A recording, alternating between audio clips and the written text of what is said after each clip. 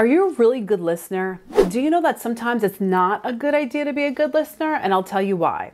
To be a good friend or to be a good person, yeah, listening is a really great quality to have. But the question is, what are you listening to? So often we may have friends that love to complain, love to talk about their problems, and love to talk about stuff that's just not fun. What happens the more you talk to your friends about problems and stuff that isn't fun? You're not gonna feel good.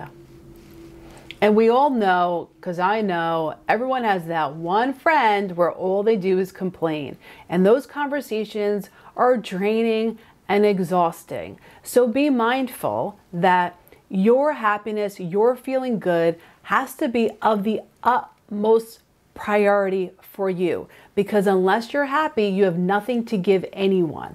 And if you put yourself in situations where you're constantly on the phone with friends that are complaining and that aren't happy and that have problems, what's going to happen is it's going to affect you. So it's going to change your mood, your attitude from feeling good to not feeling good. Why on earth would you ever do that? Because again, the best inspiration you could be to your friend is to be that happy person that helps your friend be their happy self by not focusing on their problems, but focusing on where they're moving towards or things that make them special or things that can help them feel better about them.